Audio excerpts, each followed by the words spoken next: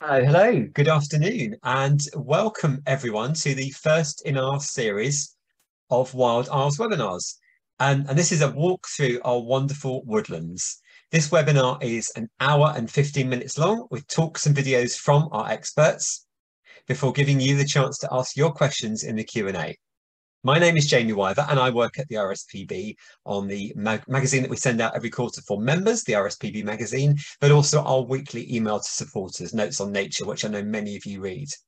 Today I have the wonderful job of introducing our speakers, but first we've got some important online housekeeping to make you aware of. Now, as this is a Zoom webinar, you won't be able to turn on your video or microphone, but you will be able to ask questions using the Q&A box, which you can find at the bottom of your screen. We might not get time to answer everyone's questions during the session, but we will aim to get back to you at a future date if you haven't asked it anonymously. Please don't wait until the end of the presentations to ask your question. Just pop them in the Q&A box as they occur to you and let us, and it would help actually if you know who the question's for, so put the speaker's name at the beginning of your question. This webinar is being recorded. There will be a poll this afternoon. This will pop up on your screens automatically, and it would be great if you could answer, but please don't feel obliged to do so. There will be a survey at the end, which will come up on your screen automatically once the webinar's ended. It would be great to get your feedback on the webinar. However, again, please don't feel that you have to take part. If you have any technical issues, there is someone from our events team with us today who might be able to help, although for some Zoom-related issues, we might not be able to offer any support. To kick us off this afternoon, Andrew Wetherall will be telling us all about our woodlands and why they're so special, followed by a video of the beautiful Haweswater in Cumbria by Lee Schofield, before we hear about the amazing Cairngorms Connect programme from Jeremy Roberts. So let's introduce our first speaker. Now, Andrew Wetherall is the RSPB's Principal Policy Officer for Woodlands and Forestry, and that means he leads on this topic across the UK. He has a forestry degree and PhD from Aberdeen and is a chartered forester. He joined the RSPB after lecturing and researching on woodlands and forestry at the National School of Forestry in Cumbria. I'm now going to pass over to Andrew to begin the webinar. Andrew. Hello, thank you, Jamie, and hello, everybody. I'm just going to share my screen.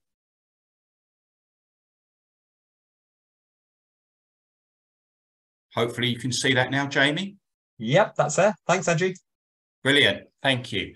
Well, I'm incredibly conscious that for most of you, the last person that you heard talking about woodlands was actually Sir David Attenborough on Sunday night, and what a brilliant programme it was. And clearly you'll hear from my accent, I'm not Sir David Attenborough. I am, as Jamie said, Principal Policy Officer with the RSPB, but I thought it would be helpful just to give you a little bit about me, first of all, so that you know who your host is on this part of the virtual walk. So, yeah, as I say, with my accent, I'm from an urban area in the south of England. I now live in the northwest of England in a more rural area. And I never thought growing up that I would have the opportunity to work for a conservation organisation, think about trees and woods, and even about birds. So it's a tremendous privilege to be here. But what I want to get across is that there was nothing remarkable about my childhood and upbringing that led me to this position here today. I'm not the kind of person who can instantly recognize the birds in the trees. I'm better at the trees themselves. I use my RSPB bird guide all the time, and usually I'm the kind of person who is still struggling with the focus on their binoculars by the time the bird I want to look at has flown away. So in that aspect, I'm sure that there are many of you in the audience today who are better at your bird identification than I am, and many of you will know lots about trees, woods and forests and their management already. But just to set the scene, especially for our other two speakers, I'm going to go through some of the big global and UK picture around woodlands and forests. And yes, just to point out that the nuthatch, when I get to see it, is my favourite bird. I'm sure you've all got a favourite as well. So what am I going to talk about? It's always nice to present a list where you've already ticked the first thing off. So I've already said who I am. I'm going to talk a little bit about the global forestry story on today, International Day of Forests. The International Days are a United Nations idea, and yeah, today is the forestry one. It has a theme each year. This year's theme is Healthy Forests for Healthy People. Within this talk, we're predominantly focusing on the healthy forests part of it. I'm going to tell you a little bit about the UK woodlands story as well, and then focus down on my favourite kind of woodlands in the UK, which is ancient woodlands. Talk a little bit about one particular species as well, the lesser spotted woodpecker, and then come back to the general point connected to the wonderful Wild Isles programme, which is what we need to do to be saving our wild isles, the woodlands, and the associated biodiversity. So the global forestry story, just some real big picture stuff here. They cover 31% of our total land area globally. That's 31%. And that's so approximately a third of the land cover. But they store greater than 50% of the carbon stocks in their soils and vegetation combined. And they are thought to have roughly 80% of the world's terrestrial biodiversity associated with them, whether that's as woodland species or species that are partly in woodlands and partly in other habitat sites, using the full landscape matrix. So what that means is for the land area of about a third, woodlands are contributing globally more in terms of combating the climate emergency and more in terms of providing habitat for biodiversity. So we should cherish them and value them. They can contribute to our nature positive net zero future because they are already providing benefits for us all. I'll come now to the UK forestry story. Sadly, those figures just reverse those two numbers there. So in the UK, woodlands and forests cover only 13% of our total land area. So lower than the global average, which considering our place within the world, you would expect us to have more woodland and forest cover. One thing that's interesting in the UK is to think about where the carbon is. It's predominantly in the soil, more than 50% of it. So anybody who's managing trees, woodlands and forests from the point of view of climate mitigation, new IPCC report has just come out, should think of themselves as a custodian of soil. Soil is described as the least renewable part of an ecosystem because once you've lost it, you can't really get it back. Peatlands are really important for carbon storage, but in terms of carbon capture, taking carbon out of the atmosphere and storing it, the highest rates are achieved by woodlands and forests. So they're really important in that point of view as well. Unfortunately for biodiversity, the situation is a little bit more complex in the UK because while we've been increasing our woodlands and forest cover, 80% increase since 1965, we're seeing a decline in woodland biodiversity. Specifically, we can track that through woodland specialist birds, those birds that are really adapted to woodland conditions. And sadly, we've seen a 45% decrease in approximately the same timescale, so since 1970. And so that means that while woodlands and forestry should contribute to our nature positive future, they're not doing as much as we would like. And that is partly because the kind of woodlands and forests that we have created in the last 50 years, in the last 100 years even, are predominantly non-native plantations. Now, they have their purpose. It's really important that we try and produce timber as well. However, we want to think about how all our trees, woods and forests can be better to tackle the dual nature and climate emergency. I'll now talk briefly about ancient woodlands, which cover just 2.5% of our land area. So this is the kind of woodlands we would have had in the past before the impact of humans, particularly in land clearances for agriculture. But ancient woodlands are important also for carbon because they store 37% more carbon per hectare than all woodland types together. And that's just in the biomass. They also have relatively undisturbed soil, so we can think of them as probably containing more carbon in their soils as well, because carbon is released when you have disturbance. We're really amazingly fortunate in the United Kingdom to have temperate woodland, which is the kind of lowland mixed deciduous woodland that most people are used to seeing. Across Western upland Britain, we've also got temperate rainforest, and Haweswater would be a good example here, which Lee will talk about later. And we've even got a fragment of the boreal forest in the Caledonian pinewood, part of which Jem will talk about regarding Cairngorms Connect. So ancient woodlands are really important. All woodlands are important, but ancient woodlands are especially important. Sadly, even though they're down to just 2.5% of our land area, we're still losing them. 981 have been lost since 1999, and over 1,225 are currently threatened. And what we can see in terms of the pattern of threat is that usually about half in the last 20 years of those threatened have been lost. So we really need to protect as well as improve and connect our ancient woodland fragments. Very quick story now about the lesser spotted woodpecker. Lesser spotted woodpecker was named because of its size relative to the greater spotted woodpecker. Very clear distinctions between them in other ways as well, but size was the predominant one. However, because it's become so low in numbers, it's now monitored by the Rare Breeding Birds Panel.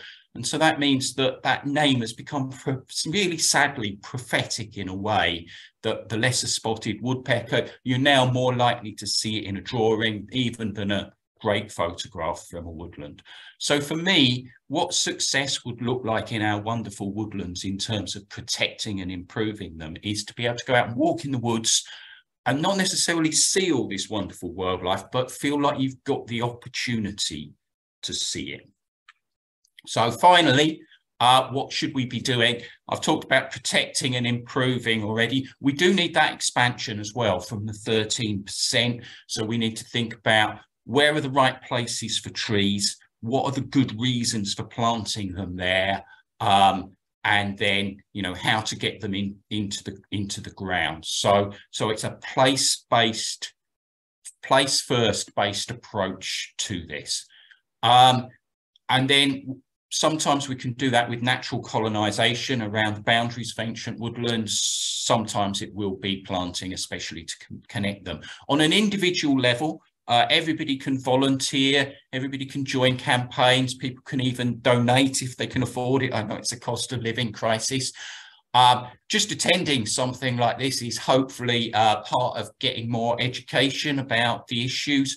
And for younger people, perhaps people listening now, watching now, or perhaps people that you know, pursuing a conservation career is also an option.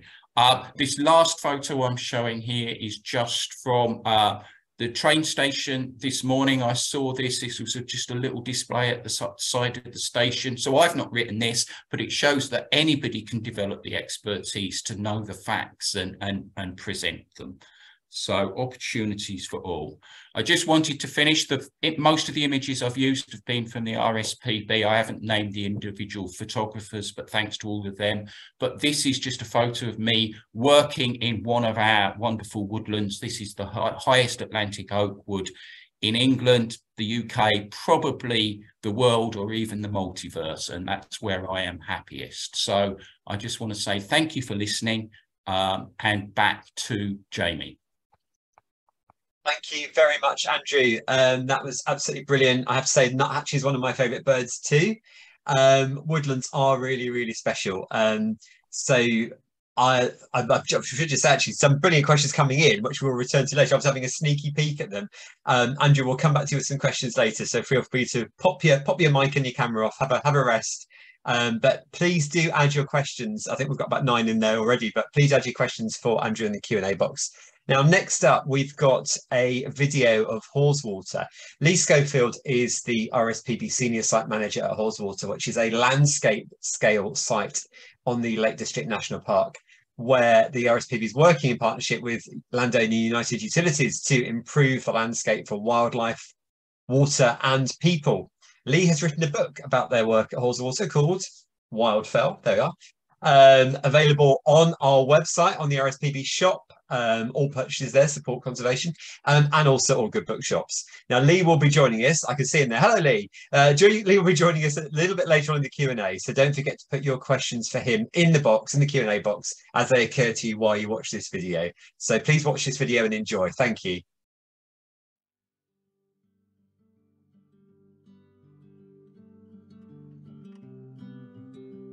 Tucked away at the eastern edge of the Lake District National Park, Haweswater Reservoir sits encircled by looming fells. The glacially carved landscape is studded with mossy woodlands, rocky crags, bogs, tarns and rushing streams. The whole area is owned by water company United Utilities, and the reservoir supplies 2 million people with their daily drinking water. In 2011, the RSPB began managing Naddle and Swindale farms, which together with their associated common land extend to around 30 square kilometres, roughly a third of the Haweswater drinking water catchment. Working together with United Utilities, we are demonstrating how ecological restoration can work alongside sustainable upland farming, benefiting water, wildlife and people. This is how the landscape looked in 2011. From this perspective, Naddle in the centre and Swindale to the left, and their associated areas of common land are undoubtedly beautiful, full of Lake District grandeur. However, on closer inspection, major ecological issues stand out. The rich ancient woodland clothing the slopes around Naddle Farm and the recovering heathland above were isolated, separated from surrounding land by the fences which protected them. Intensive grazing by both sheep and deer meant that the open common land and enclosed farmland were not in good shape, dominated by species-poor acid grassland and bracken. As a result of damaging post-war financial incentives, large areas of peat bog have been drained to try to improve them for farming. This reduced the bog's vital water and carbon storage capacity, creating a whole host of problems for people and for nature. The drainage scars in the bog were visible from miles away. Although England's only resident golden eagle was still present in 2011, he'd been on his own for around 5 years, a clear sign of the landscape's poor condition. Elsewhere on the fells, the bird life was very limited. Upland surveys would often record meadow pipits and skylarks and very little else. In Swindale, the beck ran as straight as a canal, having been engineered to drain surrounding farmland at least 200 years earlier, with the unintended consequence of increasing flood risk for people downstream and robbing it of its value to wildlife. The valley's precious hay meadows were in poor shape due to overgrazing and fertiliser use. Supported by Natural England and many other partners, the RSPB and United Utilities are working towards addressing all of these issues, and doing so in a way that brings benefits for the local community and economy. Ecological restoration is a slow process in the uplands, but here's what we might expect the landscape to look like by 2050. As a result of both planting and natural regeneration, trees will have spread onto higher ground, particularly in areas dominated by bracken, which indicates where woodland probably grew historically. Many fences will have been removed, and the boundaries between woods, heaths, bog and grassland will have become blurry, creating a much more diverse set of conditions for wildlife. There will be more trees in the enclosed land too, with livestock benefiting from the shade and shelter that infield trees provide.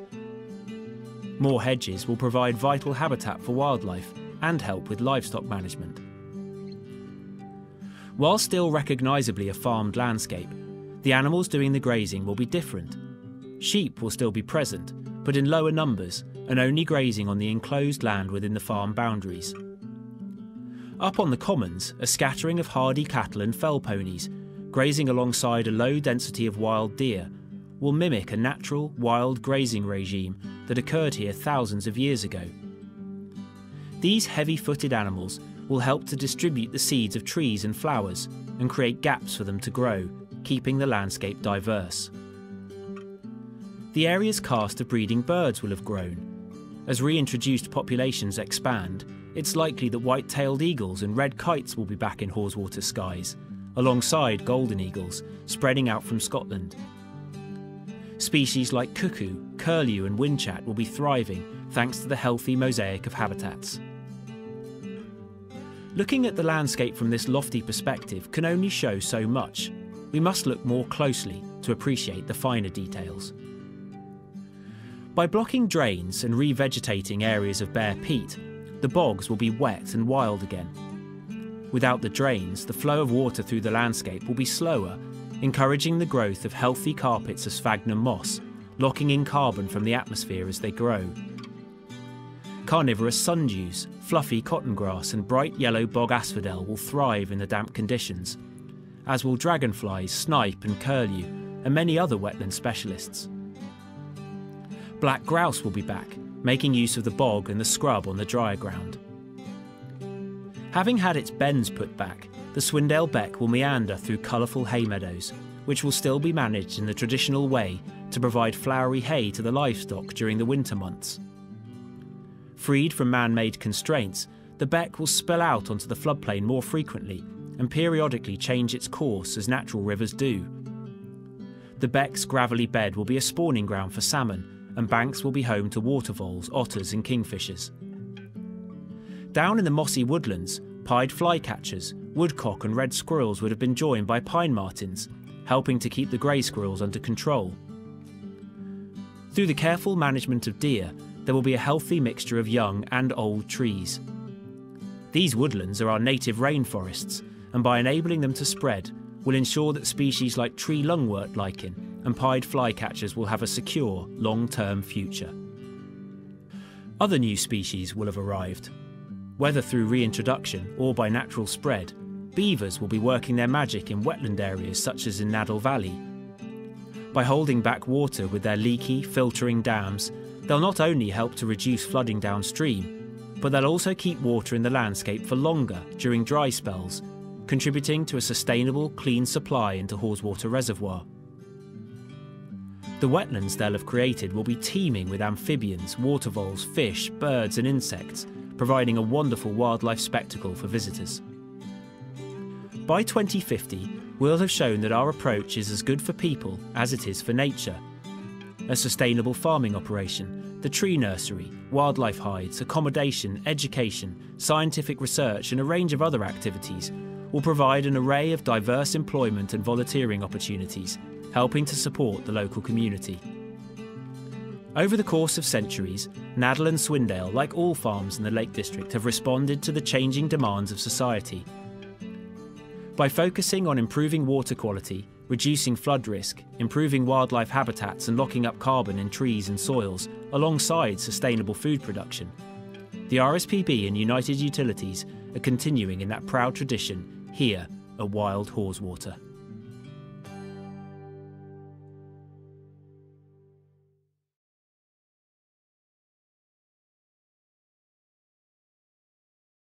Wow. What a great video. The work going on at Haweswater is just incredible, and it shows how when we work in partnership, when organisations join together, a landowner and conservation organisation, it can be really, really special. More coming up on a similar theme. So I'm going to introduce Jeremy Roberts shortly, but first of all, we're going to have a quick poll, which we're going to pop up on your screen. Now, as I said at the beginning, don't feel that you have to take part, but this will be an interesting one for us. So I'm going to give you a minute to have a quick look at that and pop in your answer.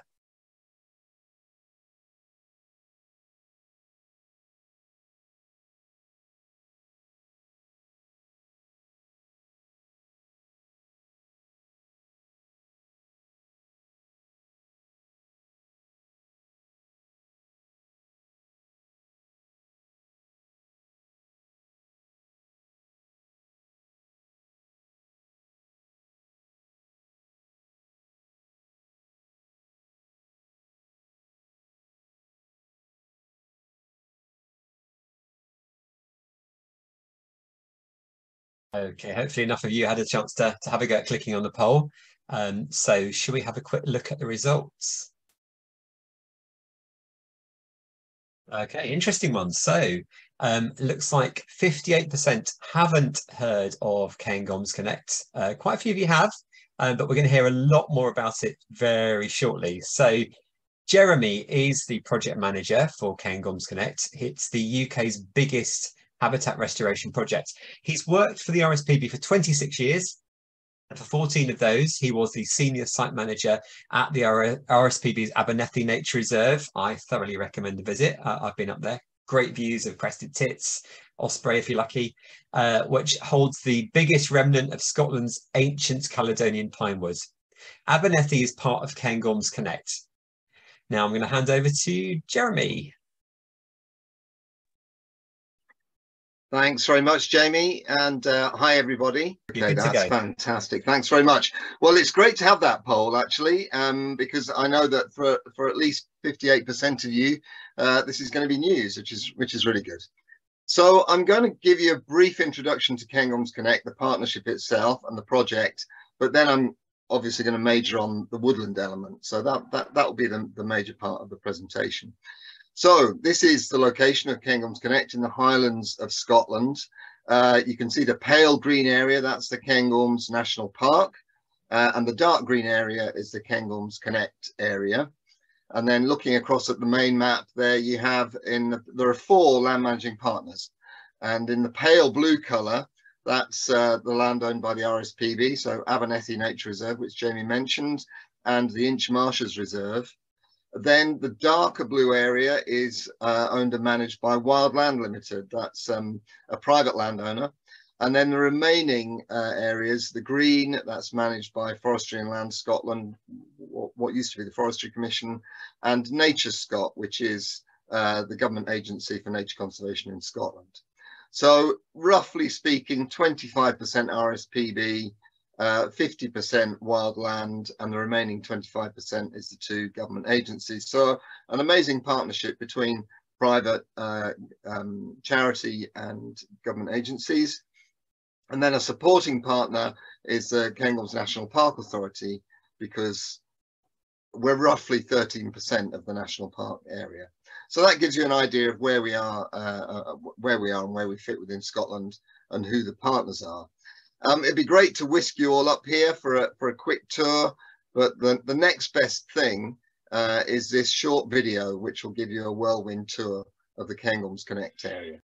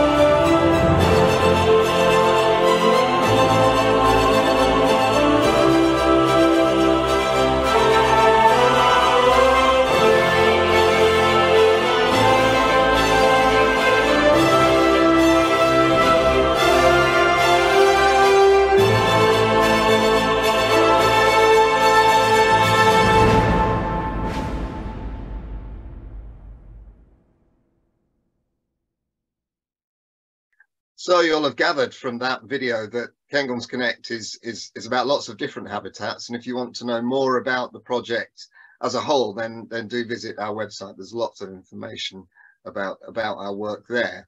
But focusing on woodland, so this is a map produced by the National Park Authority. It shows the boundary of the national park, and within it the boundary of the Cairngorms Connect area. The green areas are areas of existing woodland. The blue areas are areas of potential new woodland. The pink areas are areas of high altitude montane woodland, and then the white areas are areas that really won't have much tree cover at all. So at the moment we have about 130 square kilometers of native woodland, most of it native woodland, but the potential is to get to more than double that. We expect the capacity to be about another 180 hectares. 180 square kilometers of new woodland. So we're going to talk a wee bit about that. So taking a look at some of the different woodland types, this is Abernethy, the biggest remnant of ancient Caledonian pinewood. Andrew mentioned his favourite bird, the nuthatch. My favourite bird is the swift. And we're fortunate here, many of you will have seen swifts in towns and villages nesting in and on buildings. Here we actually have swifts nesting in the old pine trees. It's quite something to see. So we have these big remnant pine woods, quite old. One of our trees dates back to 1640 when there were still wolves roaming the countryside. This is some riparian or riverside woodland. Again, slightly different here, alder and willow dominating. We have quite a lot of plantation. Much of that is Scots pine plantation. I'll say more about that in a minute. Scots pine being a native conifer, but also a very good timber tree. So it can produce timber and be very good for wildlife. And you're also seeing here a bit of forest bog, where trees are growing on peatland habitats, naturally growing on the peatland. And some of these are quite amazing habitats with trees that are growing very, very slowly, stunted by the wet acid conditions, and a very distinct habitat type. So there are a few different woodland types within the Cairngorms Connect area. These forests are creeping up the hill, and the higher up we go, the more severe the conditions. So the trees start to get stunted. They're quite often distorted and twisted by the wind and by the poor, slow growing conditions. So higher up we go, we really get into some quite challenging woodland type. And then way up into the mountains, this is Loch Arn Basin, part of the Abernethy Nature Reserve. And up here, clinging to one or two crags, we have some remnant willow populations here growing at 900 meters above sea level. And I'll talk a bit more about those later. Incidentally, we often look across to Norway from our project as a comparison. Similar climate, similar soils, similar geology, and there at 1100 meters above sea level, there's some quite convincing montane woodland growing up there. So that gives us an idea of what we're aspiring to. So within our forest, there's some amazing biodiversity. And in Lee's film earlier, you saw mention of the white-tailed eagle, which we have breeding within the Cairngorms Connect partnership area and nesting in trees. We also have the capercaillie. Anybody who watched the Wild Isles film on woodlands on Sunday will have seen displaying and fighting capercaillie. Here's a more relaxed one. We have around about 60% of the national population of capercaillie, roughly speaking, within the Cairngorms Connect area. So it's a really important group of forests. And the fact that the woodlands are all connected is really meaningful for species like capercaillie, which need big connected woodlands. We also have perhaps more subtle species. This is the twin flower, a tiny little flower growing on a little stalk, but the whole plant can extend over tens of square meters. Really impressive and beautiful pinewood specialist. Species like this, the devil's tooth fungus, with these teeth instead of the gills or the spongy undersides that you may be used to seeing on other fungi. Pine woods are really important for tooth fungi.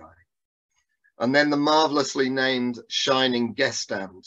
You can see a normal wood ant there in the middle, and then down to the left, a shining guest ant, which is a species tolerated within these swarms of ants on a major ant nest, on a big ant nest. And here's one close up. You can see why it's called the shining guest ant. And the sharp-eyed amongst you will see the reflection of the photographer, Stuart Taylor, who took this picture, in the abdomen of the ant. A really amazing species with really limited distribution. So some of these woodlands are vital for some of these rarer species. So let's have a look at some of the things that we're doing. I mentioned the Scots pine plantations. Many of these are managed commercially, and in doing so, they can actually be quite good for biodiversity. They can introduce more light when timber is thinned out and improve the condition of the field layer, which is often quite critical for species, particularly like the capercaillie. But here we're also creating deadwood. So the image on the left shows trees that are being winched over and left in situ. So the logs will rot, the root plates provide opportunities for trees to regenerate into them. And they also provide opportunities for species like capercaillie dust bathing. And that lower right picture shows a hen capercaillie with two of her poults, young birds, dust bathing to get rid of parasites. And here we have one of our local contractors, Alban Tom, helping out with another form of deadwood creation. Here, ring barking some trees. They will die standing, and that provides opportunities for species like woodpeckers. And you can see a woodpecker occupying a hole in, or rather a hole in a tree that's been created by a woodpecker. So restructuring these big Scots pine plantations provides immense benefit for our forest biodiversity. We're also looking for opportunities to re-establish these bog woodland habitats by blocking ditches. We can use turfs, we can use excavators, contractors, and we often use volunteers, not to actually block the ditches. We don't leave the volunteers in the ditches. They just do the dam construction work. But this can transform these drained bog woodlands and reinstate habitats for the likes of dragonflies and damselflies. We also have within the project area some areas of non-native conifers that have been planted for timber crops. And in the foreground of this video, you can see an area that was lodgepole pine, which is a non-native pine. And here the pine has been removed. You can see a scattering of Scots pine that have been left in situ that were in amongst the lodgepole pine. And that area will now be left to regenerate as native woodland. And behind that, you can see Scots pine plantation. So you can see a large area that we can work on and restructure for biodiversity, whilst also producing some timber. And then in the background, as you climb up, that's Cairngorm in the background, the mountain. And where the snow is roughly about where the tree line ought to be moving towards. So you start to get a sense of how these various woodland elements start to fit together. And you can see on that right-hand slope, some of the native woodland creeping up the slope. So in addition, sorry, that's gone back the way. In addition to removing mature conifers, we're also, with the help of volunteers again, removing non-native regeneration, which is a major task and will take us decades really to sort out. Expanding the forest to its natural limit, as I mentioned earlier, is our really major ambition. And the best way, the main way we want to do that is by natural regeneration. And that's where seed from parent trees falls on the ground to grow as new seedlings. And then in this case, you can see that the pine trees growing on these gravel beds in Glenfeshie here. And to achieve this, we manage deer populations to reduce the grazing impact. And in these images here, which are 17 years apart, you can see the difference that it makes when the trees are allowed to regenerate. The grazing level is reduced. You can see the trees have come back, the heather's come back, the grass has come back. And at a landscape scale, you start to see the trees creeping up the slope, as you can see in this image here. Where we're a long way from those seed sources, we do need to plant trees, or where perhaps there's some species are underrepresented, then we plant trees to establish a seed source to kickstart the process. And to help with that, at Abernethy, there is a tree nursery, It's growing a wide diversity, all broadleaf species, because these are quite often the ones that are missing. But in particular, what we're doing here is working on those montane willows that I referred to earlier on. So we're collecting cuttings, collecting seed, growing them on in the tree nursery. And then this is David, who's our tree nursery manager. And in those bags, he has the trees that have been grown in the tree nursery. And these we then, with the help of staff and volunteers, we have an annual willow walk where we carry these willow trees in rucksacks up into the mountains. It's quite a trek. It's 500 meters of ascent, 500 meters of descent to take them to where they need to be planted. These species were there, but grazing by goats, sheep, deer, and so on have removed those plants are just clinging on to ledges. Many of them either male or female, single species. So we need to mix things up a bit. So when we get down to the other side, they get a good drink of water, and then the next phase is to get them planted. And so by doing that, we diversify the genetics and we provide thousands of trees, which can then start to provide a seed source for the expansion of the montane willows. The woodlands that we have are spectacular. They're there obviously for wildlife, but they're there for people as well. Anybody that's been to the Cairngorms or anybody that enjoys their local woodlands, you know, they're important for locally, culturally, for recreation. We have businesses that have a role or an involvement in the existence of these woodlands and the spectacular forests that we have. And the cultural importance was brought to the fore for us by Hamish Napier, a local award-winning folk museum, and we worked from folk musician, and we worked with Hamish. We sponsored this album in which Hamish celebrated the woods of the Cairngorms Connect area and the species that we have growing here. So check that out if you're interested. I wanted to say a bit also about woodlands and rivers. This is spectacular Glenfeshie, and where we have around about 20% of the catchment of the River Spey is within the Cairngorms Connect area. So much of the river of the Spey, 20% of it running through our woodlands, and that confers certain benefits on the river, certain qualities. So one is that it ensures that we get some nice clean water. A wooded catchment gives you clean water. A wooded catchment also slows the movement of water through the catchment, which therefore reduces the risk of downstream flooding. So trees can fulfill some really important roles in our river systems.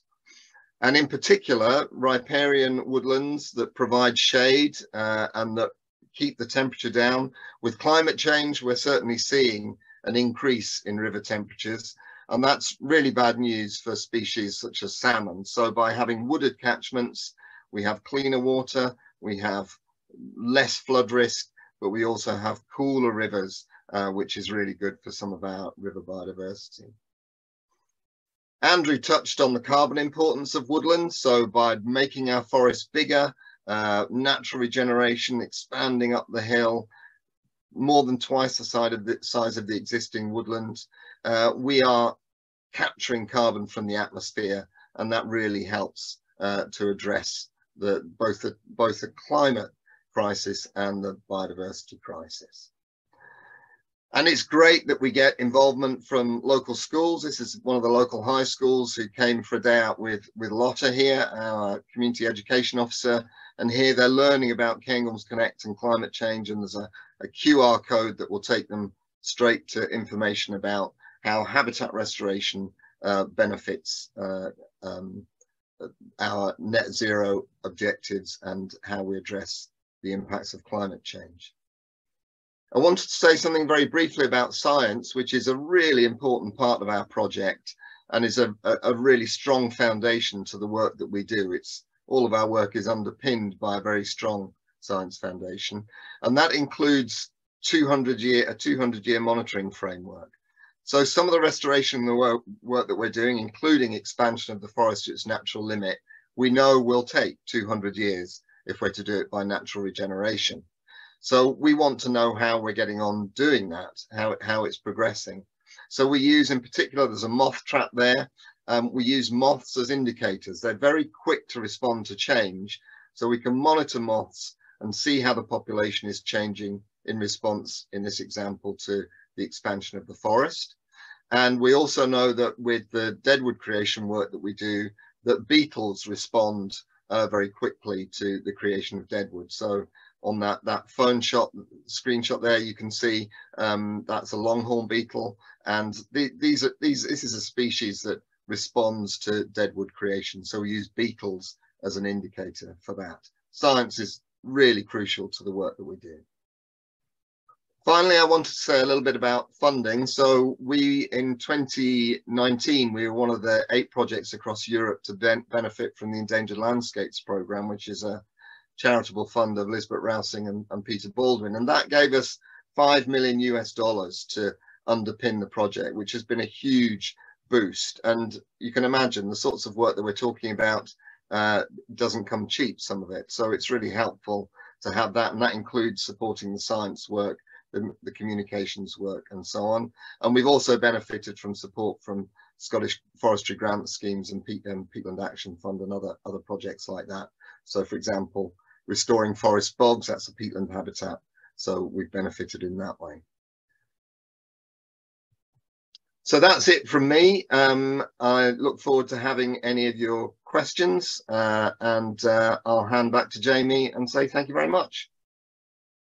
Thank you very much, Jeremy. That was brilliant, and I'm just blown away by some of the stuff in that presentation. And what I really love about Cairngorms Connect is the way that part of the vision involves people. So people are not like separate from that kind of world that is being created by Cairngorms Connect. They're in there. There's holiday makers. There's people that live locally. There's industry. There's conservation, there's children coming. It's just brilliant, absolutely amazing project.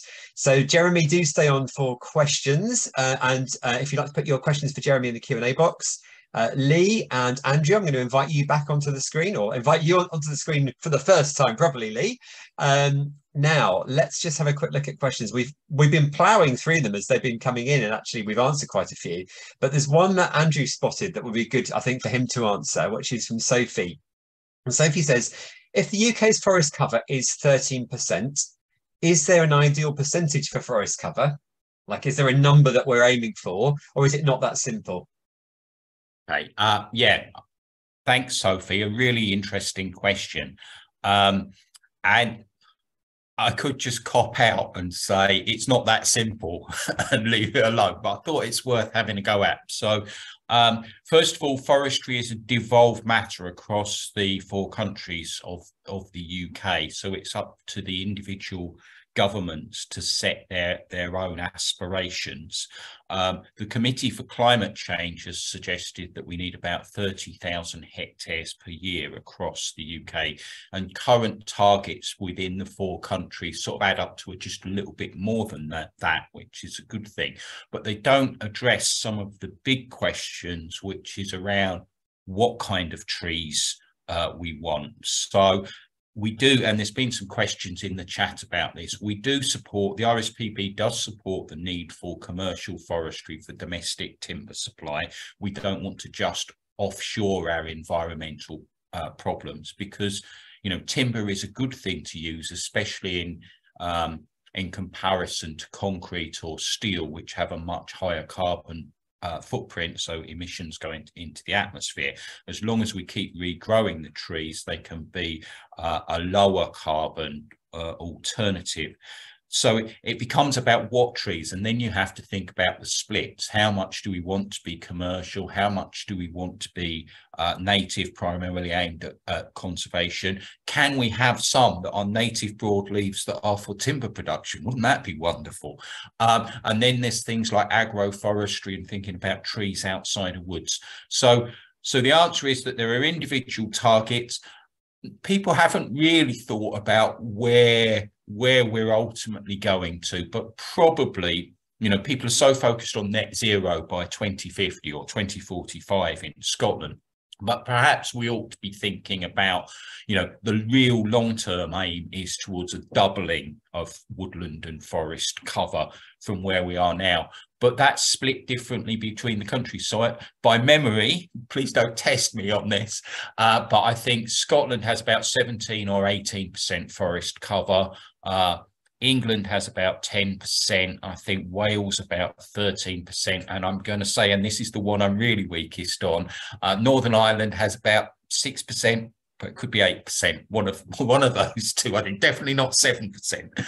So I hope that helps. It's a really interesting topic. But yeah, I think the idea that we want to keep expanding beyond 2050 and trying to find the right trees for the right reasons and put them in the right places. Can I just give us a small sort of case study of that? So for the Lake District National Park, that has about 12-13% woodland cover. So it's sort of representative of England as a whole. There's been an example, some study done to look at where the trees might go. And bracken is a really good indicator. It shows where the soils are appropriate, and that covers probably an additional 12-13% again. So that would be the right place to put the trees. It would be a place where there's very little agricultural benefit, where there's not very much existing wildlife interest. So that kind of doubling for a discrete area of the Lake District National Park is kind of in line what Andrew says for the kind of broader national picture. Thank you. Thank you both very much. I'm going to go back to Jeremy now. So this is a question from Tricia about Scots pines growing in the bog. Does it mean they drain the bog, or do they kind of stabilize it? How does that work? You're on mute, I think. Yeah. So they don't so much as drain the bog. Their growth is quite restricted. So they obviously they lift some water out of the bog. But the limiting factor for their growth is the wetness of the bog. So if you like, they don't get so big that they're ever going to drain it. And in fact, quite often they get so big that they fall over. And then they create a pool that dragonflies occupy.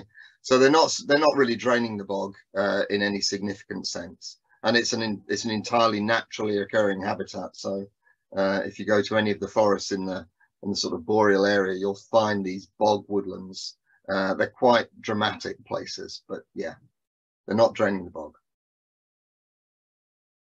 Oh, thank you very much.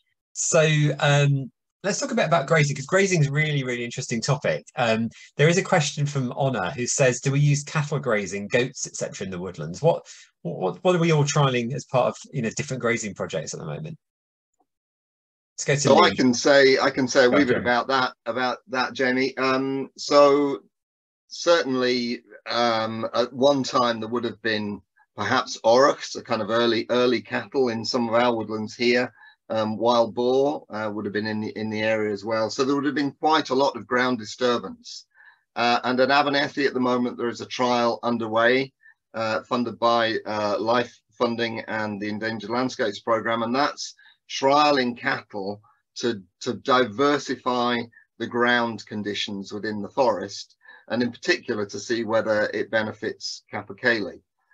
So there's a suggestion that some of the long, tall vegetation that we have in the forest now might be disadvantageous to capercaillie. So the work there is to see whether it's beneficial to them. But it's very low density grazing. Yeah.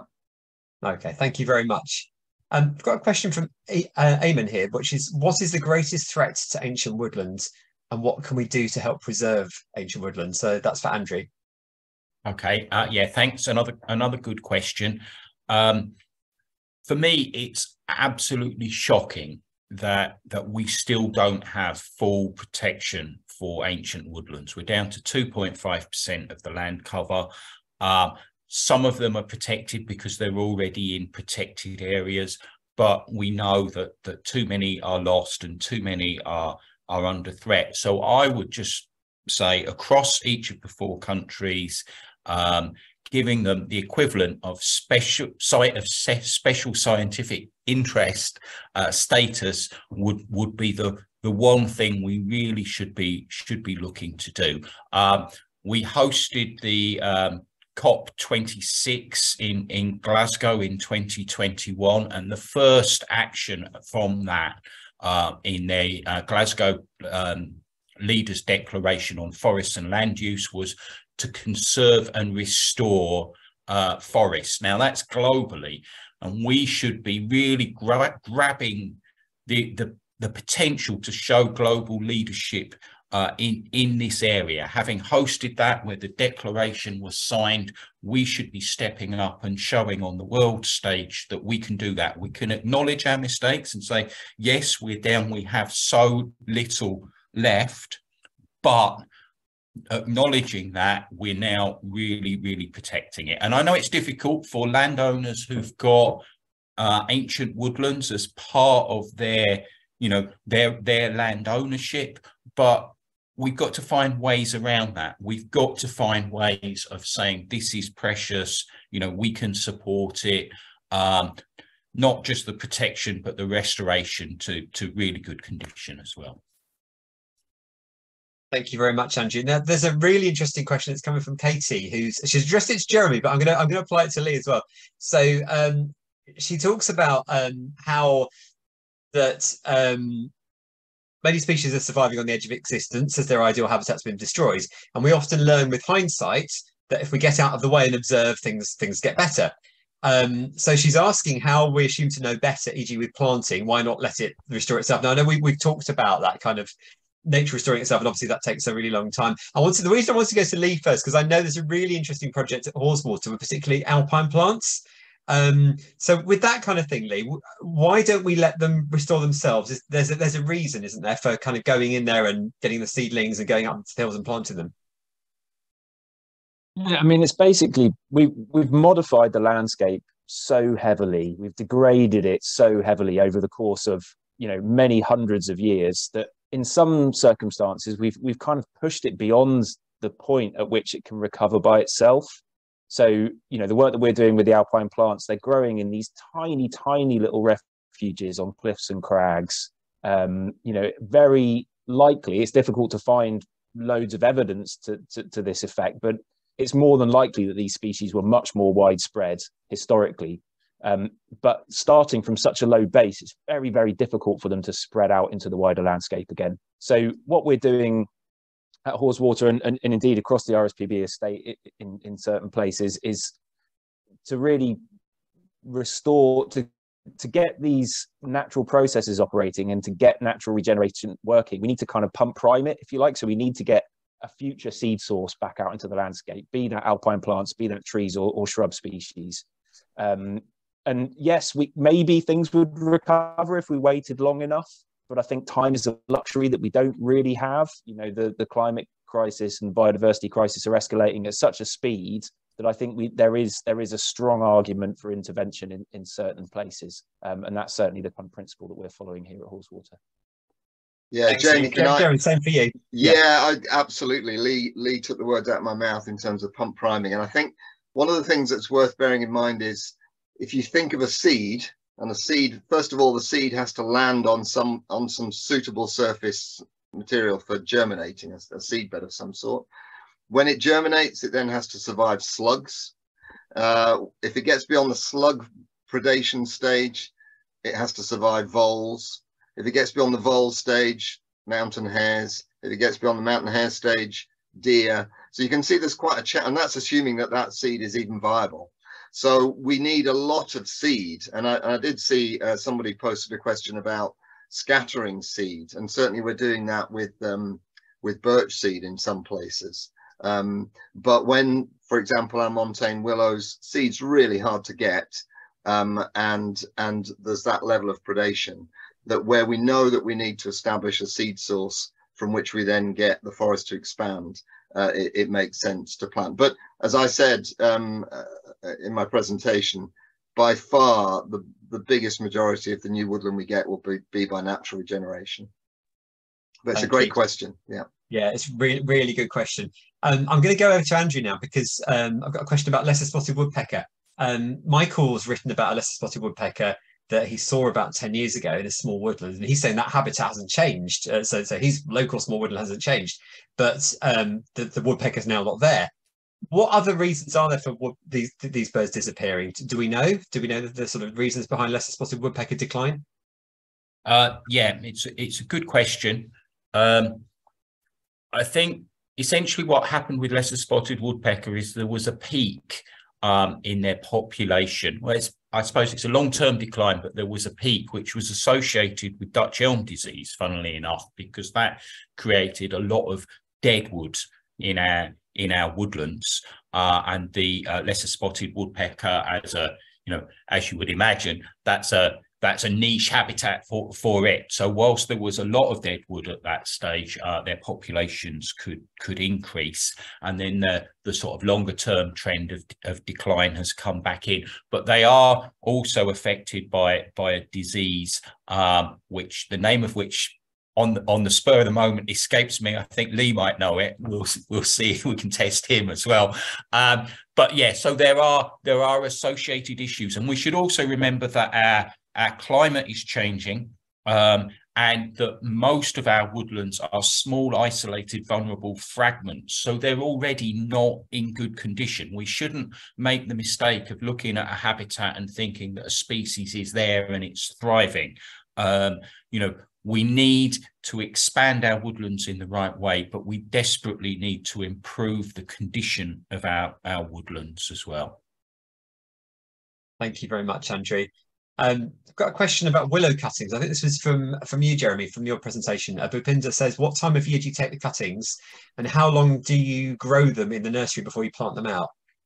Yeah, so really when the leaves are off, so when the plants are dormant, that's when that's done, and it's quite often volunteers that go out and do that. It's a great day out, collecting the cuttings. Most of them go into the nursery for at least 2 years. Some of them, to be honest, once they've gone in, will stay, and then we'll take cuttings from them as well. So they have multiple benefits. However, some of the willows on the lower ground, we will take them straight from the shrub, from the plant itself, and stick them straight into boggy ground. And anybody that knows what willow's like, if you put a willow cutting in water or in soil, it quite often strikes straight away. But for the montane willows, we want really strong, really good roots. So they'll be in the tree nursery for a couple of years before we then lift them and take them back out. Thank you very much. I'm just having a quick scroll through some of the other questions. Lee, there was one for you earlier which you answered, but I just wondered if you wanted to talk a bit more about it, because Haweswater's got a really interesting long-term strategy, and I think the question was about whether we had a bit of long-term funding. That was from Linda. So as they're kind of like, what's happening with the future of Haweswater in those terms? Yeah, funding is obviously always the challenge for doing nature conservation work, and indeed for farming. This is a really kind of interesting area that's changing a huge amount at the moment. Since we've left the European Union, government has been in the process of designing a domestic farming support scheme, and the funding streams that support farming are pretty much the same ones that support nature conservation. It's funding for land management in effect. So one thing that is in development at the moment is something called landscape recovery, which is the highest tier of this new environmental land management scheme sort of system that's being developed. And Haweswater is one of 22 pilots across England. And we've got a 2-year development phase. So we were kind of working up the plans, sort of putting the detail into the vision that we've got for Haweswater, which was presented in that film. And we hope that will lead to a 20-year delivery phase where we receive support from government and from private sources as well. One of the unique things about this is it's blending public and private finance. And that we hope will sustain us and allow us to kind of realise that vision that we presented in that film there. Thanks, Lee. A question for Rachel, for Andrew. This is about climate change. So with the temperatures rising, will the current native trees being planted and in existence be the most appropriate species for the future? Yeah, I think that's a fascinating question. Thanks, Rachel. I think it's worth thinking about, I'm not a geneticist, but I think it's worth thinking about genetic variability here. So our native woodlands have developed over thousands of years, and the climate has been changing during that time. What we're talking about now is the increased human impact on the climate, but those trees are adapted And, you know, with that genetic variability, some of them will do better with rising temperatures, and some may not. But overall, the woodland should have enough diversity within it of species and within species to survive. Woodlands also create their own sort of microclimate. You know, if you go into a woodland, it feels different to outside of it. So I'm pretty confident that our native woodlands are more resilient to climate change than people necessarily think. What we have got are events like drought and wildfire, which will make it difficult. But that would be difficult. Those would be difficult for any tree species type. And there is work going on to consider whether we should use native tree species, but from further south, from in France, for example. But I'm not convinced that we've bottomed out yet how resilient our woodlands are to climate change, and I would like to see more work in investigating that. And I always come back to this idea that, you know, Dutch elm disease in the 1970s and 80s, apart from the spike I talked about earlier for the lesser spotted woodpecker, was a disaster for an individual tree species. But none of the woodlands disappeared because other trees took their places, because if you've got diversity, you've got that ability to bounce back. And now, especially with wych elm, we're seeing more and more, you know, elm as an understory tree in the landscape. And we need to take the long view sometimes and think about, you know, what's good for this woodland for hundreds of years, not just right now, this second. Thank you. Oh, Jeremy, one final point from Jeremy. Yeah, just very quickly to chip in on the back of what Andrew said. Big forests are more robust in the face of climate change. So, you know, if you have a fire or you have a disease or you have a significant wind throw event where trees are blown over by a storm, then that can have a devastating effect on a small woodland. On a big forest, the impact is less, and in fact it can, but not ideal, but it can create some diversity within the forest. So yeah, and Andrew's point is absolutely right. We need bigger forests to be more robust in the face of climate change. Thank you. Thank you all very much. That's about all we have time for. So I'd like to thank everyone for joining us this afternoon. I hope you found this as interesting and as informative as I have. As mentioned earlier, a short survey will pop up on your screen once this webinar is finished, and we'd love to hear your feedback on how we can improve events like this in the future. Thank you to Andrew, Lee and Jeremy for their fantastic talks and videos. If you've enjoyed this webinar, please join us next week on the 28th at 12 p.m, where we'll be diving into the world of the white-tailed eagle and the golden eagle as seen in episode 1. The link to register for this webinar is included in the survey. Thank you everyone very much, and have a lovely rest of your day. Thank you.